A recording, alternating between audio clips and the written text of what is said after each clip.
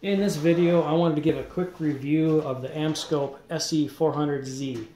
I have been using this for about 9 months now, and I will say I do highly recommend it. I do love it. It does have some limitations, and I'll go over that here. But it was $185, which I think is pretty reasonable.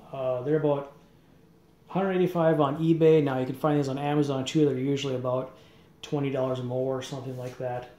But overall great, but as far as the limitations go, now you do only have about a 5-inch working space. So if you have a large board, say if this board was square and if there was a chip right in the middle, I wouldn't be able to get to it. I wouldn't be able to see it with the 5-inch limit. What you can do is you can spin this sideways and it increases it up to about an 8-inch limit from where it hits the scope to where you can, working space can see. You would have to either screw this down to your desk or put a heavy weight on it because it will want to tip over. Now you can't spin it all the way backwards because then you'd have to deal with the cord sticking out. But that's something that can be worked around. Not a big deal. The next thing that's kind of a limitation is if you're working on a flat board, bring this into focus. Your eyepiece is at a good level for a desk level. You can see into the eyepiece nice.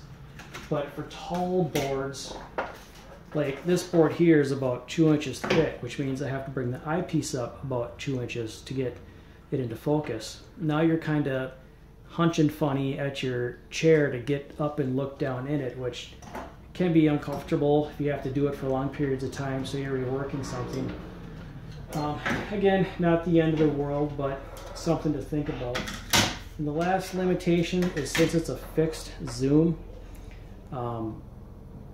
like I have the 10 bys on there right now, which is perfect for doing most circuit board work. I actually bought the 20 bys, but there was no reason to. The 10 bys are perfect for this kind of stuff. But say this large chip here, which is about 28 by 28 millimeters, I can't get the entire thing in view at one time.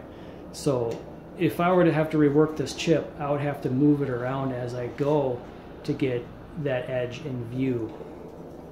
So again, not a big deal breaker.